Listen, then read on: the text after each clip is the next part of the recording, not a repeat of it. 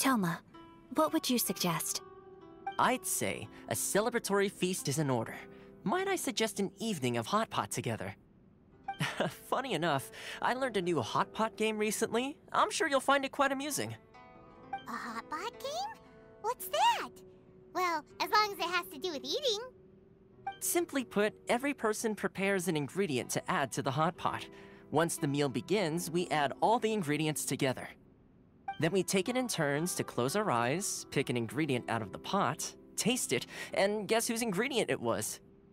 Anyone who guesses correctly can go again, and whoever finishes the meal with the most points is declared the winner. Tradition even has it that the winner receives blessings from the god of hot pot. Don't you think it sounds like fun?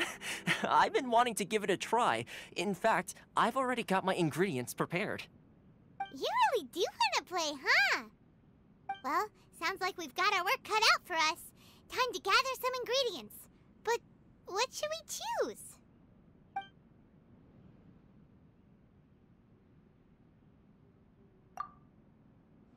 Let's see what we've got here. Fresh fish fillets, shrimp, bamboo shoots. Nice! You can't go wrong with these. Paimon can't wait. Paimon never thought we'd be the only ones to actually put anything edible into the pot. Don't go wasting the rest now.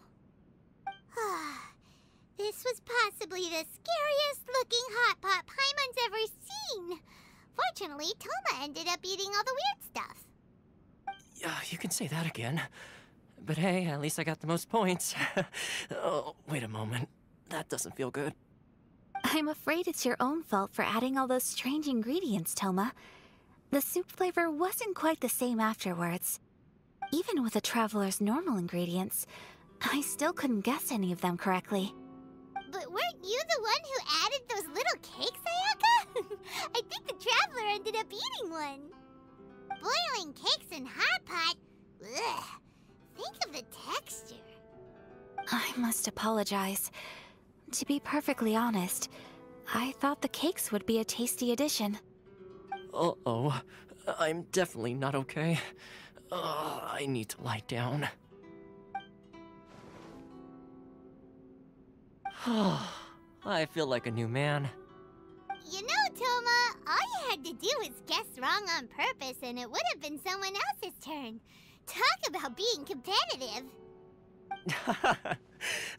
Guess I've been feeling unlucky recently and wanted the god of hot pot's blessing. Perhaps I did get a little carried away. Still, I couldn't be beaten at my own game first time around. I think my luck has already taken a turn for the better. I can sense it. So without further ado, I hereby declare that the winner of today's Hot Pot Challenge is me. Oh, brother. Good effort, team. Another important job taken care of. Next on the agenda, some well-earned rest and relaxation.